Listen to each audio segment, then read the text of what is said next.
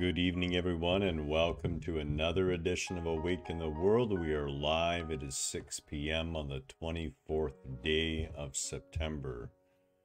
2021 is just flying by. MindSpeak versus Spirit, right here on the Awake in the World group page. Hello, hello, hello. Interesting day today. Yeah. Just one of those weird days again, And it's been difficult for Kelly because the last time she was in school, she was literally still a kid, and I had to explain to her in some detail that there was no teacher going to tell her what she had to do next. That this was college, and you were going to have to get on with it. And this is very true in every aspect of our lives. If we sit around waiting for someone to tell us what to do, not only are we handing all our power over to them, in some cases we're forced to, in and apparently the cat agrees. And I should have warned everyone that Sunshine is currently pursuing a fly around the house, and you can see her in the background there, and she gets very talkative when she's having a hard time catching something. It's almost like she's frustrated. So we'll have to see how that goes. But as I was saying, not only do we hand over our power, and yes, in some cases we have to, but the biggest deal is that life is willing to come running towards us when we go striding towards life. If we sit still, life says, well, you can try and do that, but I'm moving this way. And you're going to get dragged along one way or the other. And you have to be willing to get up and get on your feet and stride with life. And when you do, life carries you right along with it. As soon as life sees your commitment, it shows you its commitment that it has to you. So with that, let me express my love to each and every one of you. What are we going to talk about tonight? We're going to talk about really, and this is kind of important. A lot of people struggle with this. And this is not Eckhart Tolle's fault in any sort of way, because nothing that Eckhart Tolle has ever said in these books or his talks is anything new. As a matter of fact, it comes primarily out of his own experiences in the East, particularly in Japan, and some of the same temples that I was fortunate enough to visit and study at. So where the issue comes into is ego, which is our sense of I, is, we got to be perfectly clear about this. It is not something you're out to kill. It is not something that you're out to destroy. It is you in your sense of you. It is you in your sense of you. In that limited, small sense of you, it is you. It's not something you're going to get rid of, but it's changeable, adaptable. It's really just a learned memory bank, something that's become self-aware through the vast input of experience. And as I said many times, this occurs roughly these days because of the amount of input. It's getting lower and lower in age. These days, believe it or not, ego is starting to form quite heavily by the ages of 8 or 9. And that's really scary. We're talking about a quantum leap forward from, 11 to 12, 13 years old, no more than a decade ago. So this speaks to the amount of experience, and the mind doesn't differentiate between experience that is actually physical or artificial. And of course, thanks to screens, those experiences are being pre-programmed many years ahead of time with very little control anymore.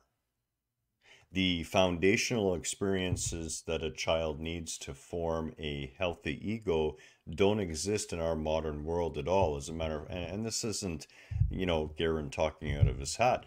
There are any number of anthropological papers, as well as other papers on the subject, that the only society in existence on the planet that raises a balanced being is indeed the untouched hunter-gatherer First Nations that still exist on the planet, and those numbers are dwindling. What does this have to do with MindSpeak and spirit? It has a lot to do with it, and what that is that in the advent of the likes of Eckhart Tolle expounding the teachings of the East, ego will twist that too. In the same way an ego can twist Christianity, can twist any other religious faith, can twist what you say in jest and make it somehow so wrong. Well, you know how ego works that way. We've all done it ourselves too. When we choose to take it the worst possible way, why? To suit ourselves. And this is what ego tends to do in order to survive, because it understands that it's not the thing that's actually running the show, and never was. And yet it really likes that degree of control. So we're not going to be trying to kill ego, that's not it. But as your consciousness raises, and what that really means, if we have to define raising consciousness as a concrete action, it is the understanding reconciliation of all your past experiences with your sense of self. In other words, you've forgiven, forgotten, grown, seen the lessons in your experiences, have ceased to judge those people who were involved, have ceased to hold on to the victim mentality, the idea that you've somehow been so wronged in your life. When you've let go of all that, is awakened consciousness. That's what it is. It's a process of coming to peace with every aspect of your past perceived and your present moment existence. A total acceptance and surrender to now. This does not mean you disappear. And I can understand how that's easy to misunderstand from such memes and other phrases, only in the present moment. The reason the ego doesn't like the present moment is it can't exist in it. It does exist in the present moment. The deal with a fully awakened mind is that it has nothing to say now. It's in observation mode. It's here within the present moment.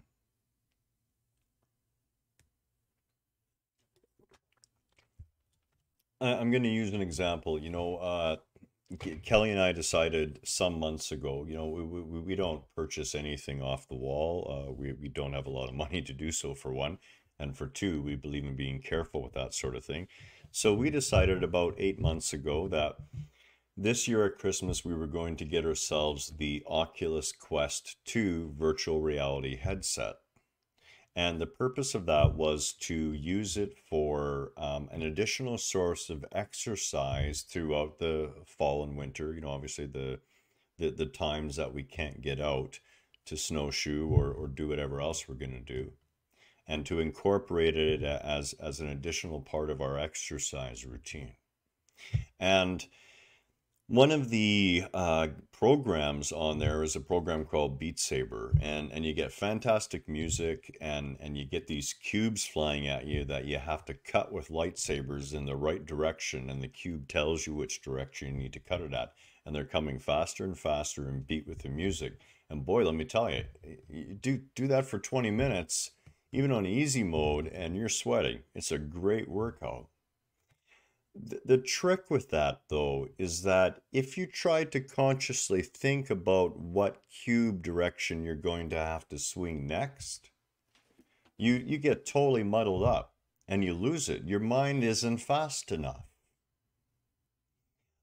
But once you've played one or two songs worth 5 or 6 minutes to warm up, if you're consciously aware, you'll notice that all of a sudden the ego just shuts the hell up. You're still there, but you're in tune with the beat of the music.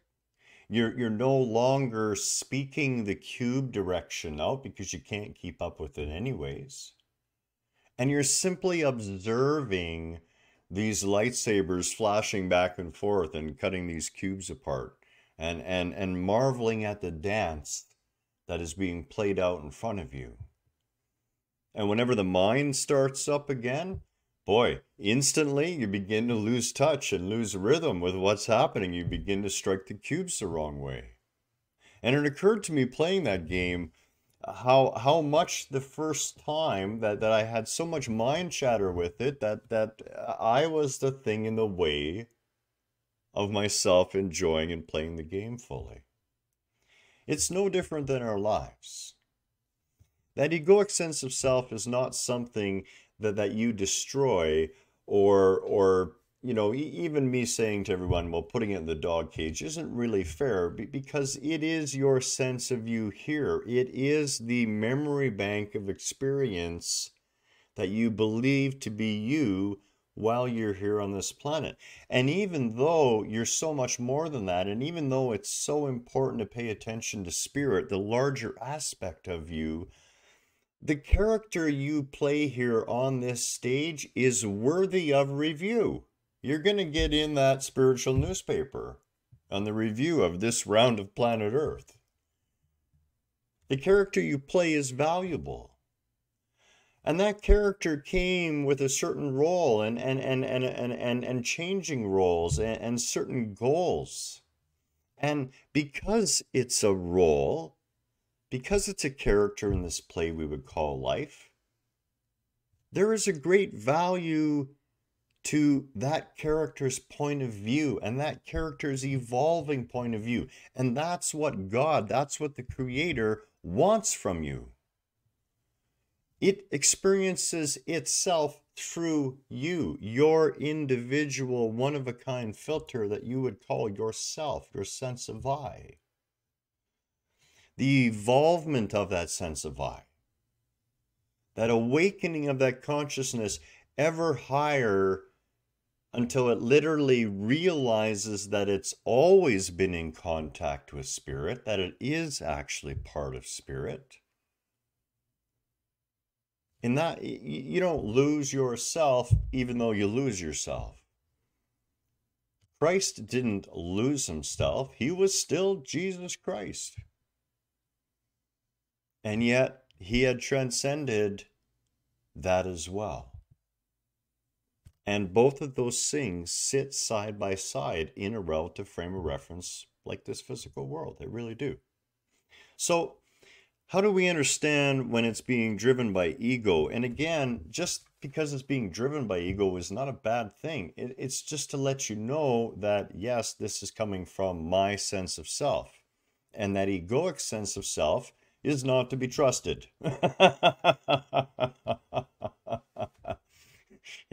It really isn't most times. It takes a long time before it gets to that point. And here's why. So we know the telltale signs of our own egoic sense of self at work instead of our higher state of self. And that is one, fear. So if our inner voice is speaking things involving fear and things that create anxiety, I guarantee you it's coming from your egoic sense of self. Your intuition, or the way your higher self speaks to you, never comes from a place of fear. Fear solely belongs to something afraid that it may one day be diminished or die. And that is not what your spirit is. Another telltale sign that you're acting from ego is the concept of scarcity. Now, this is a tough one. You know, as someone who spent literally years of my life homeless and with almost nothing, I can't ever say that I ever thought that there was scarcity. I personally always felt abundant. And looking back on those experiences now, I, I can't say that I lived in a scarce world. The idea of scarcity is all about the insecurity of whether there'll be enough in the future. It's all about projecting into a place where there's not enough. And that mindset, not enough money, not enough time, not enough food, not enough women, not enough men, whatever it may be, that's ego. Intuition always speaks about abundance, about fulfillment, confidence in the process of life itself.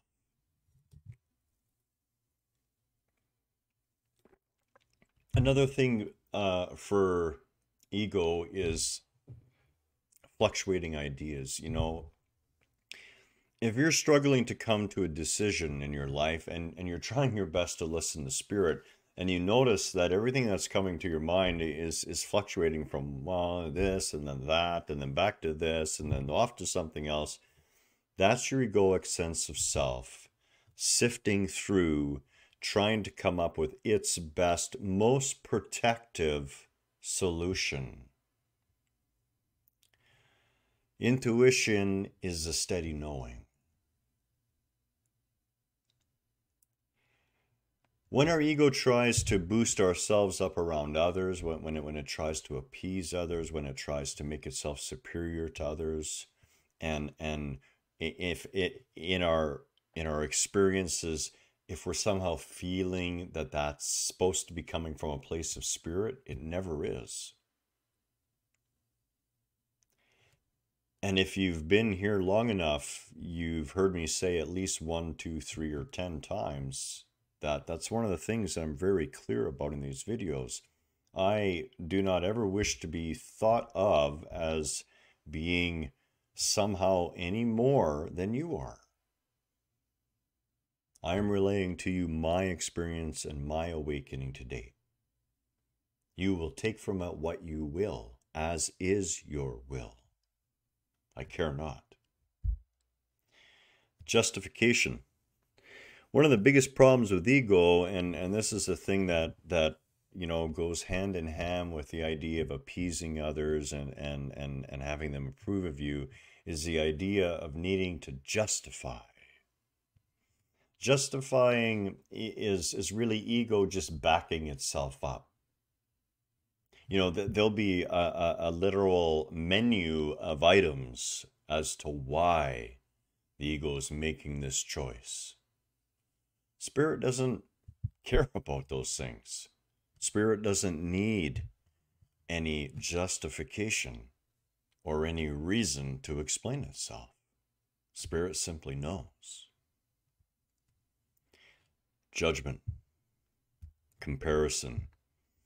These two go hand in hand, although they're so insidious, they're really worth about talking separately, okay? So judgment and the idea of comparison, because comparison is based on judgment, what they're really about is misunderstanding why you're here. You know, you're not here to judge the Creator's creation. You're not here to judge anything at all, or for that matter, make any comparisons, because quite simply, there is nothing that can compare to you. There is no other apple on the tree. You are that one apple, as I am that one tiger, and Kelly is that one orange or peach. The point being is your sense of self, your filter, your view of the world that the Creator has manifested and you are part of, is a one of a kind that's never been seen before and never will be seen again. It has a short, finite existence, and then it's gone. The experience is always held, however. But there is no need for any comparison, because indeed, you cannot compare one with another. Each is unique.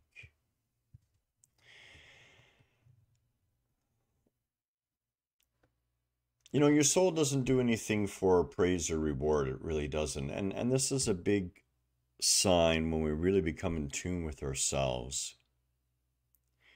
We begin to feel a sense of surety. And in that surety, there's no need for people to say, well, we're right or we're wrong. It doesn't really matter anymore. We're listening to a voice that doesn't speak, but rather rises as a knowing within the silence that you've created by accepting the present moment as it is. By willing to understand fully that God has your back. That there's nothing you need to desire, there's nothing you need to worry for. That you live in a world of abundance. And that all the things involving your fulfillment and your sense of self will be delivered unto you should you step back and let it happen. We tend to believe that we know the right way all the time. God, was I the basket case on the poster for that? The poster child in the basket for that, whatever. You know, even when I still remember the days when I would hear the voice of my intuition quite clearly, and my mind would override it, and I would be in the act of carrying out the nefarious plot of my ego.